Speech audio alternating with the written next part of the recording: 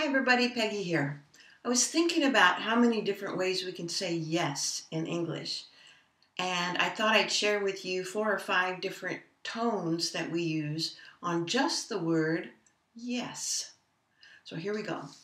We're going to use the same question and answer it 4 or 5 different ways with a different tone on the word yes, and they mean something slightly different. So for example, did you like the movie? That's going to be my question. Did you like the movie? Yes. If I say yes, yes, and my voice goes up, it means that I really did like the movie. I'm enthusiastic about it. Did you like the movie? Yes.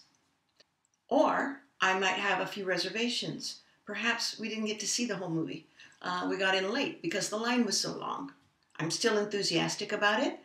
Did you like the movie? Yes. Yes. That first part means enthusiasm, but the little tail on the end means but. Yes, but. Yes, but we didn't get to see it all. We missed the beginning. Third tone is very matter of fact. It's my normal speaking tone. Did you like the movie? Yes. Did you like the movie? Yes. Very matter of fact. Yes. We're at my normal speaking tone right now. Very matter of fact. Now we're going to drop down below that. If I say yes below that, I can say yes in such a way that it almost means no. Did you like the movie? Yeah. Yes. Yeah. It's down here below my normal tone. It has a little hook on the end, meaning but. Yeah.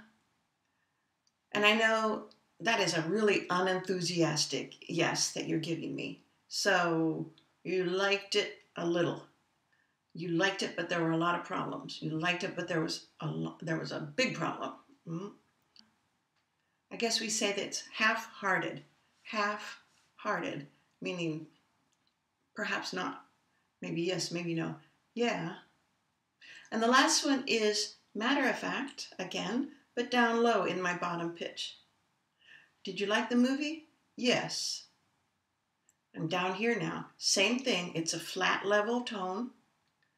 And it just means very matter of fact, super matter of fact. Yes, without a doubt, yes. So those are the 4 tones and the 5 places you can put them in saying English in such a way that you give some added information to the word yes. So have a good day. Practice your yeses. Practice your tone. Very important in English. Talk to you later. Bye.